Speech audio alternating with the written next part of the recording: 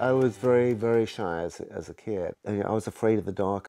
Every bump in the night I'd think was a sort of mad axeman who's coming to murder me. And I used to live out my fantasy life by writing about it.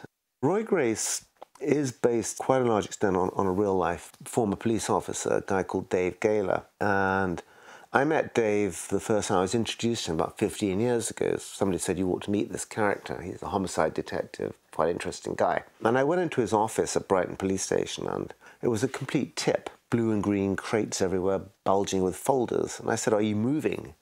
And he gave me a very sardonic smile, and he said, no, these are my dead friends. He is my real life Roy Grace. And I think he has played an incalculable role in the authenticity that my books have, and which I strive so hard to maintain. I'm not always the sharpest tack in the box. I miss things quite often.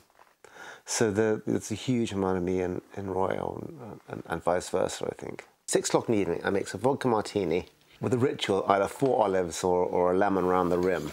Go in my office, sit down, fag, music, and get in the zone. And I'll write till 9:30, 10 o'clock.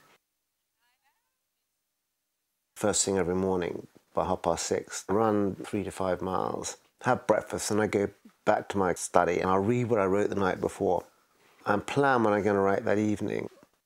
One of the really exciting things about writing, or for me, is that you never know where an idea is going to pop in your head from. It could be after my second vodka martini.